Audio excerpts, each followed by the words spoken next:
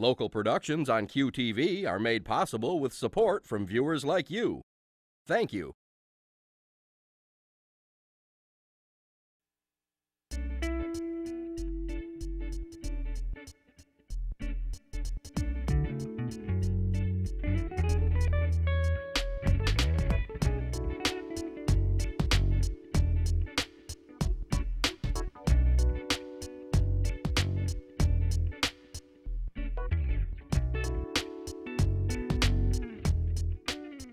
Hello everybody, welcome to Uncommon Sense. I'm Junia Doan and I'm thrilled you're tuning in today because I'm interviewing author James Goodman, author of But Where is the Lamb? A wonderful book on Abraham and Isaac.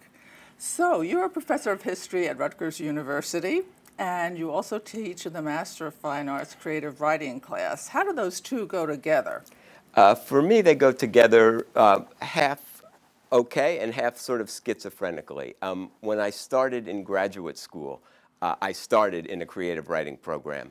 But as I was going through it, I decided that I didn't want to just spend my life teaching writing. I wanted to have a subject to teach. So I asked a couple people, and they said, why don't you try history? I had had virtually no history courses properly understood at college. And so I started reading some history books, particularly ancient history and early modern history, and I realized, oh my gosh, these historians are actually also creative writers. So this would be a good discipline. I went and got a PhD in history, and I've always sort of tacked back and forth between the two, because great history has always been great writing, taking complicated, specialized things and making them accessible to all sorts of different people. I mean, history is the stories. History is the stories that the present tells about the past. And the more imagination that goes into recovering the past, the more accessible and the more engaging those stories are going to be. So I do both. I teach my students both about the past, but I also teach them to think about how to tell stories about the past. And those stories might be nonfiction, they might be fiction, it might be poetry, it might be a play, and increasingly it might be a documentary or some kind of film or television or a museum exhibit or virtually anything. So in teaching them how to tell a story, what do you teach actually? What do they have to learn? What they have to learn is two different kinds of things. One is to get off their butts and go do some research, to actually get into archives, to interview people, to find out stuff about other times and other places. But then they've gone and they've done all the work, which is what we think of as historians doing, with a sort of we think of historians as people that sit around in dusty rooms reading old newspapers and people's diaries and letters. And that's part of it. Or interviewing people. I mean, Robert Caro's books are made up of thousands of interviews in addition to his sitting and reading in dusty archives. But then you've got to figure out what your story is and how to tell it. And what I do that not every history teacher does is insist that nonfiction writers need to think about form as much as poets do or fiction writers do. They can't assume that they come back from the archives and simply record what they found, because that's not what it's about. What it's about is figuring out what the story is and what the best way to tell it is. And that's what I do in my classes. I say, okay, you have this information. What is going to be the best way to tell it? Is it going to be a short essay? Is it going to be an article in a scholarly journal?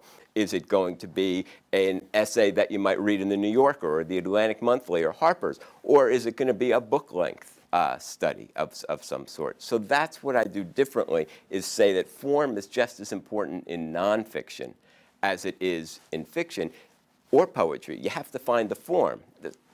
So are you asking your students to have a story beforehand or just look at the material and come back? Is there a matrix that they can lean on, so to speak, to figure out a story? Sometimes they have a hunch about something, and they go and they do research, and come back, and if they're good, they won't let that hunch completely control the material, but it may shape that. It's very exciting when you have a hunch and you go into the archives or you start interviewing people and you say, oh wow, this is much more complicated than I thought it was going to be.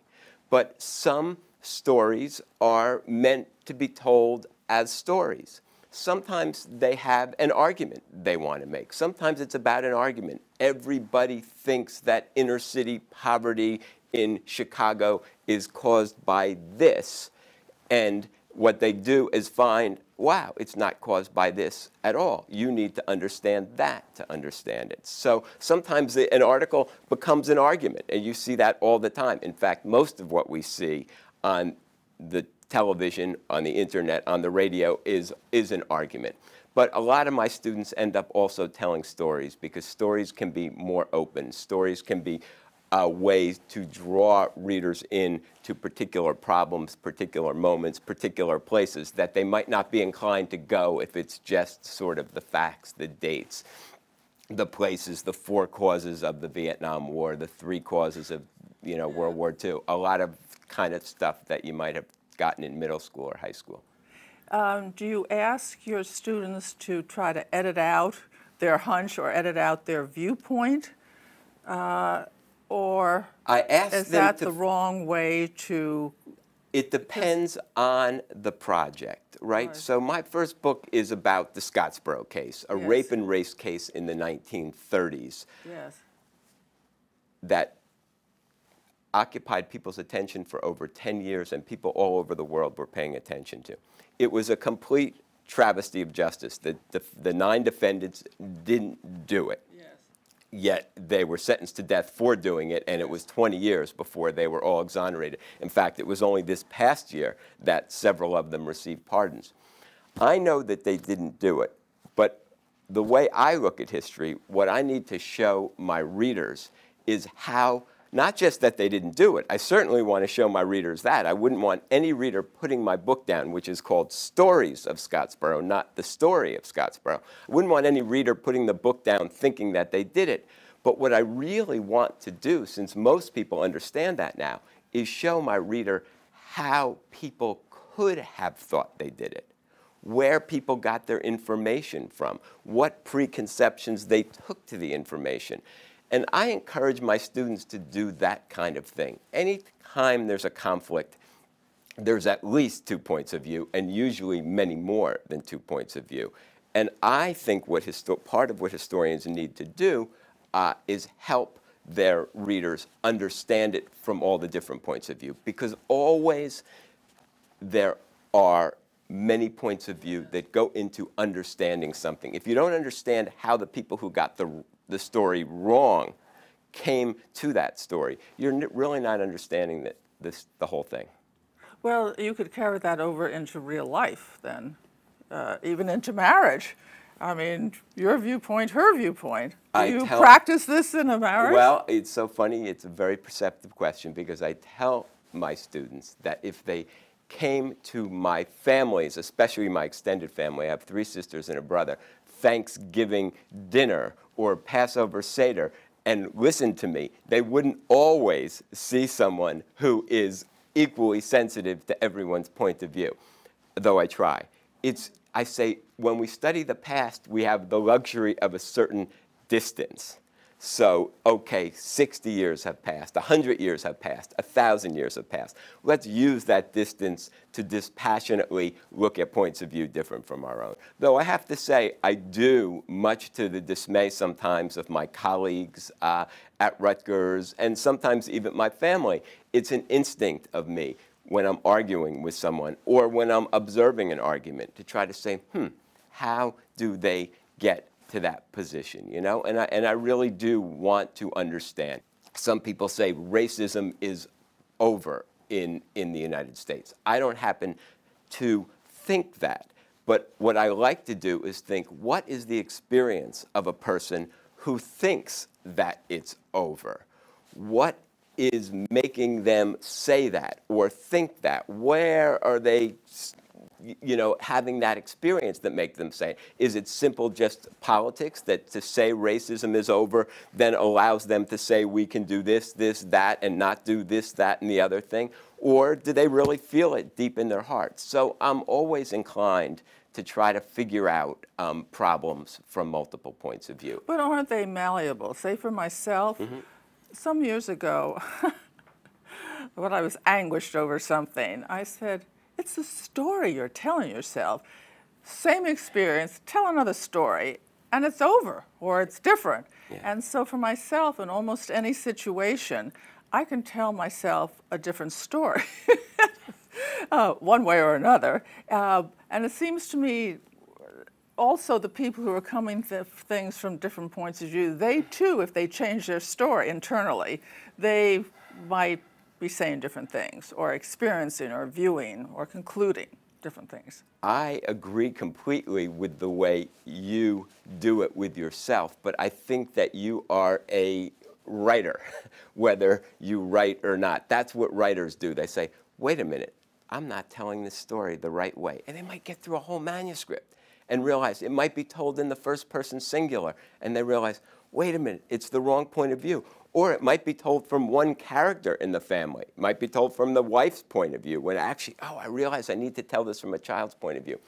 I wish more people could do, I do what you do all the time. Not maybe as fast as I would like to, but say, wait a minute, I can reframe this.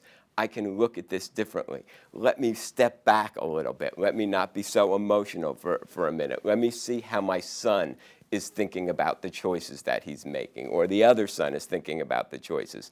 Let me put myself in his living room with his girlfriend and see how it looks to them. I do that, and you do that.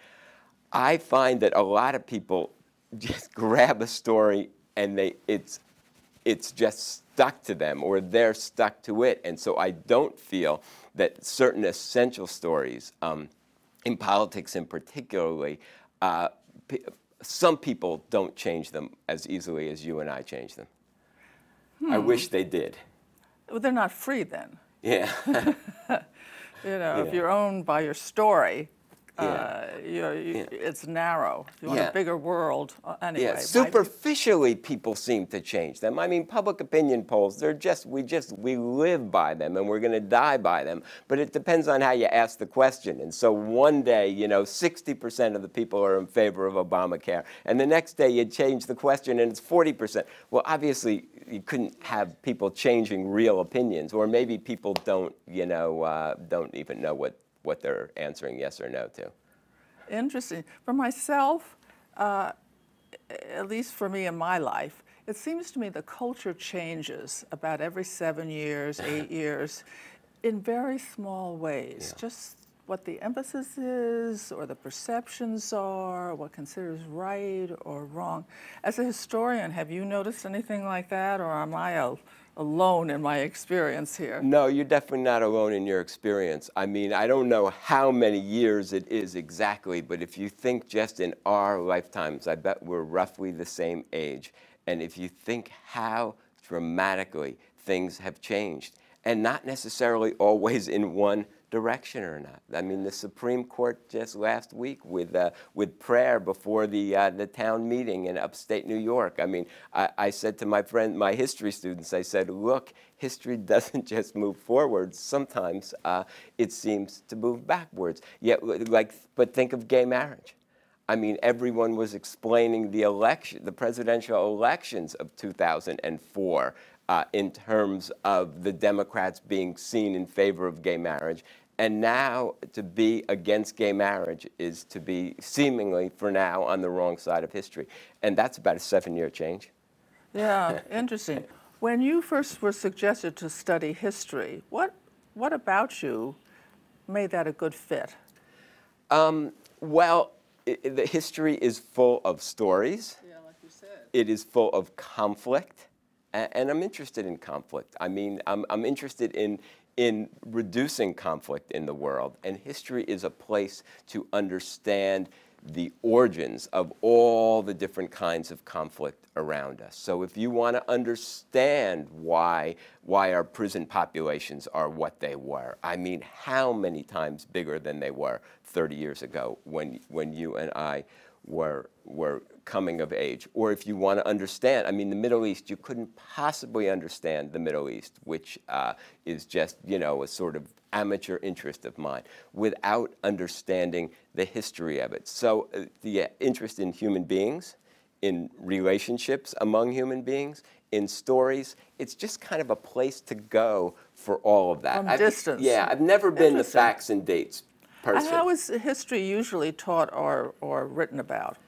Well, you have so little time in school and less time than ever before because of the emphasis on practical math skills and basic reading skills and preparing people for technology and all sorts of things like that, that unfortunately it gets taught as a certain kind of rote learning.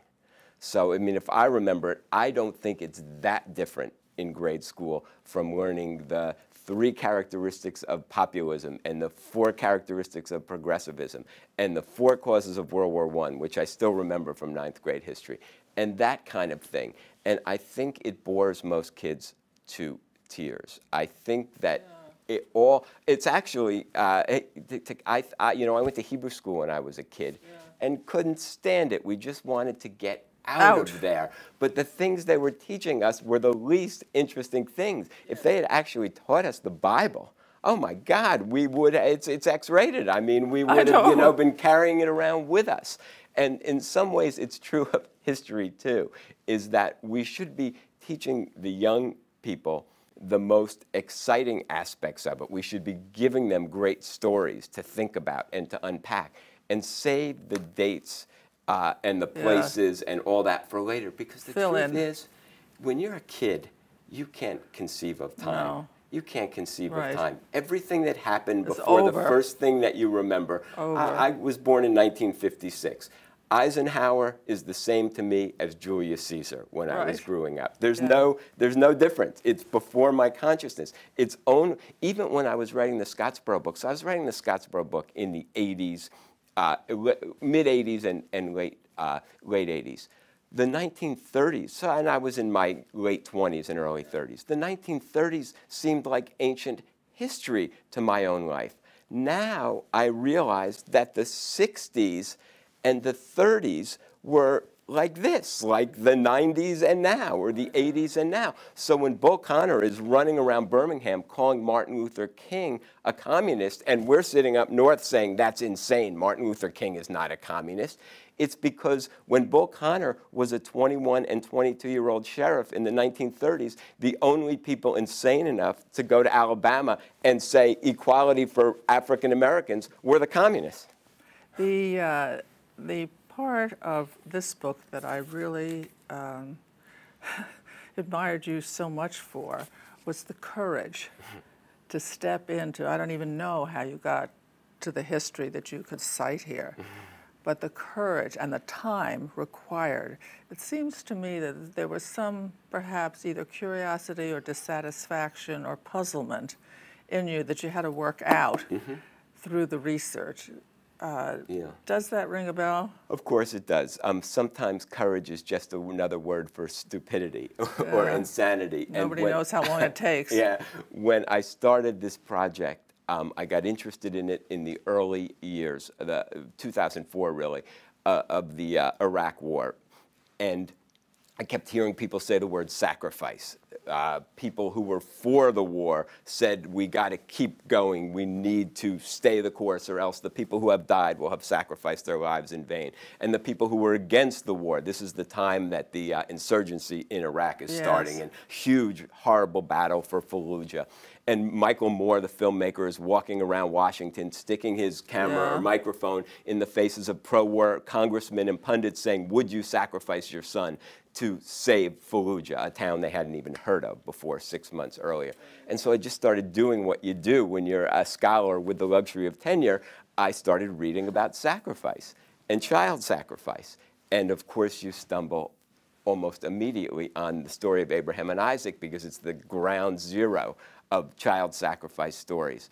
And I said, oh my goodness, not only is this an amazing story, but it's got a 2,000-year history of people taking a very difficult and troubling 19 lines and remaking it in their own images, which is what I'm always interested about history. People taking it and remaking from the same set of facts or words or sentences or stories, making something new with it. And I said, this is a great subject for a book. Scottsboro is about all different people's stories in a short moment of time. And my book on the 77 blackout is about all different people's stories in one day.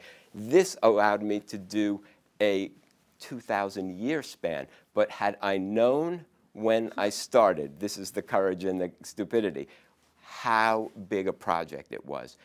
The kind of giants that little old me were going to have to stand on. I mean, Kant and Kierkegaard and Caravaggio and St. Augustine, and all the way back, these people were giants, and they wrestled with this story. And I wanted to give readers a sense of the variety and the range over 2,000 years. Well, by the time I realized how insane it was both too late to stop, and I was too stubborn to stop. And I was fascinated, but I'm also very stubborn. But there were moments when I just didn't think I was ever going to get there. So it took me, I'd say about 2004, 2005 I started. It took a long time, and it's only a 230, 240-page book. I was, when I learned the story, I thought, what kind of, what are they pushing on us? This is the kind of God there is? Oh my goodness. And then two things popped into my mind. It wasn't so much of a test as it was Abraham was a passionate person who took things a little higher than they needed to be, a little more extreme. And I thought, it just sort of had to play out because he wanted the test, so to speak. The other thing that popped into my mind then a few years later was, where was Sarah? Sarah probably was an intuitive woman who knew her man and said, God, he's up to something. Protect him. Don't let him do anything nuts, right? And then I thought, I can't understand this. I don't even know what the story is really about. I say you are a writer. I don't know if what you've written, but you are a writer because this is what exactly your thoughts are what other people have thought, and they have made stories out of those. So just to give you a couple of examples of them. Where is Sarah? Everyone who has read this story. I mean, we ask that question now, and sometimes we put various modern and contemporary and feminist spins on it, but we're not the first people to do it, and that's what's remarkable about it. People wanted to know where Sarah was 2,000 years ago, because if you start with the beginning of the Abraham cycle in chapter 12 of Genesis, Sarah is everywhere.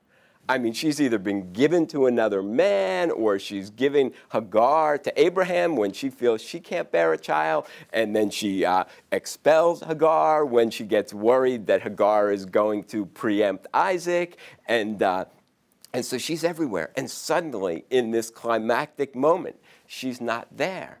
The Christians are the first people to put her into the story, and they do that in about the 5th or 6th century. Before that, they just assumed she had to be kept out because Abraham would have said to her, oh, Sarah, I'm going off to sacrifice Isaac, and she would have said, over my dead body. She'd waited for this kid for 90 years, and she was so protective of him that when his brother teased him, she expelled him off to the desert.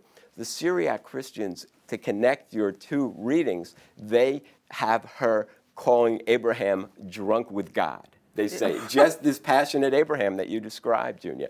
They say, you are drunk with God. Where are you taking him? They have her saying, where are you taking him? You're drunk with God. If God asked you to sacrifice him, you probably would. And they have these incredible hymns where she starts out furious and not wanting him to go. But in the Christian understanding, Mary is a type, Sarah is a type of Mary, just like Abraham is a type of God, and Isaac and the lamb are types of Jesus. So they couldn't disrespect her. They were inclined to just say they had to keep her out of the story because she's a woman and she's going to let her emotions get in the way of her faith. But they couldn't disrespect her like that because they think of her as the prefiguration of the mother of Jesus. So over the course of these they're really verse plays. Over the course of them, she goes from saying, Abraham, you're drunk with God, to saying, if you're going to sacrifice him, I want to come with you and participate. And that is incredible to read. So she actually has this transformation. They make her burning with a desire or a passion to sacrifice her son. And while that is actually appalling to you and appalling to me, in some ways, it's a step forward for her, because if that passion and that faith in God is going to be the highest virtue in the society, they're giving her an opportunity to have it too. And that's something that Syriac Christians do as early as the 5th century. So one of the things I learned from the book, as separate that there are a lot of stories, is that it's fluid. Yes. You know, stories are fluid depending on who tells them, who writes them, and almost what they want to hear. Exactly. I don't really want to say it like that, but anyway. Yeah. And so that brings me to my own life, which, as I told you, I try to do that, which was sort of personally interesting to me and actually taught me a lot. I didn't know that much about history in this area. Neither did I. And, but anyway, I really want to thank you for being here, and I have learned a great deal from you. One is to live with enthusiasm, live with passion, and to have an open mind, and realize that we're part of a great human drama, and to bring to everything this sense of curiosity and thoroughness and the ability to see things from many points of view, or so how do they get that way? Your idea of understanding history is the way we understand each other, not well taught, of course, either one of them. And so I think that the gift you get, I was one of those, so the history over, you make it possible to understand the human dilemma and the human act of courage and compassion and mess up. And in knowing that, you can do that in your own times, family, friends, and everything like. It's a tremendous gift to have. Too many lives are lost, too many friends are lost, too many over a lot of things. So, but anyway, people are sacrificed. Yes, and that's another thing. You read sacrifice, and I'm thinking, as a child, what kind of a world was that? Yeah. But then that was sort of common. Then you read about slavery. Oh my God, what was the U.S. doing? Well, it was really common.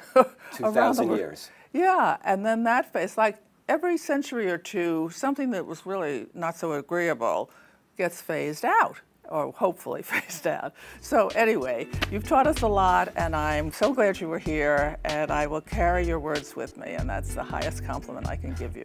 Thank you so much for having me. To contact Junia, send her an email at info@juniadoan.com.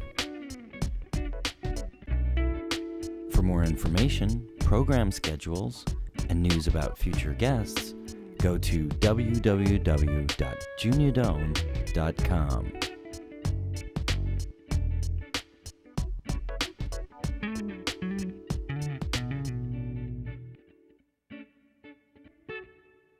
Thanks for joining us. See you next time for Uncommon Sense with Junia Doan.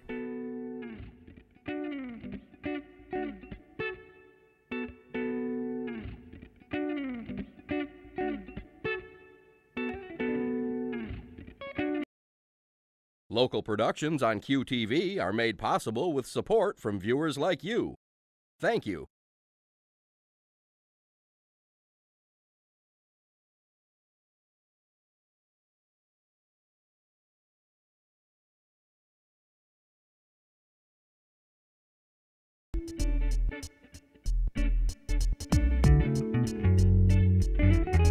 Hello everyone, I'm Junia Doan.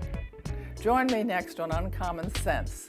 Lust, joy, happiness, intrigue, love, and passion. Right in the Bible? Join me as I next interview James Goodman, author of But Where is the Lamb?